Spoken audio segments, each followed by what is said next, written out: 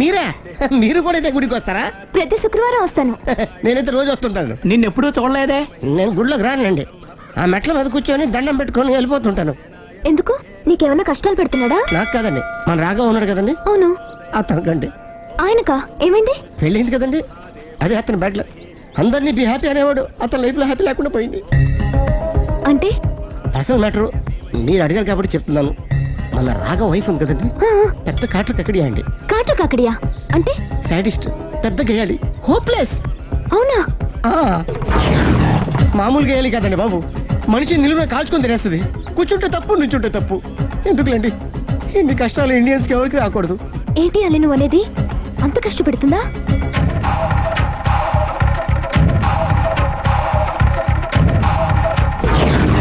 ఎంత కష్టపెట్టినా పర్వాలేదండి.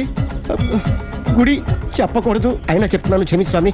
ఒక దారుణ విషయం చెప్పరా, రోజు బారుకెళ్ళి వితౌట్ వాటర్ ఫుల్ బాటిల్ కొట్టేస్తుందండి.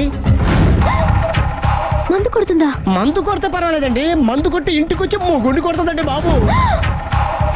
నిజమా? ప్రామిస్, ఒట్టు. కొడుతుందా? మరి ఆయన ఎలా భరిస్తున్నారు? కట్టుకున్న పెళ్ళం కదండి, అప్పటికే ఆడికి చాలాసార్లు చెప్పి చూశానండి. ఒరే వదిలేరా, గీ హార్ట్ డైవర్స్ అని చెప్పానండి. కరెక్ట్. డైవర్స్ వచ్చేసి మళ్ళీ పెళ్లి చేసుకోవచ్చుగా. వాడి మాట వినానండి. ఒక్కసారి డైవర్స్ ఇచ్చిన మగాండి మళ్ళీ ఎవరు పెళ్లి చేసుకోరేమోనని మావాడు భయండి. అదేంటి?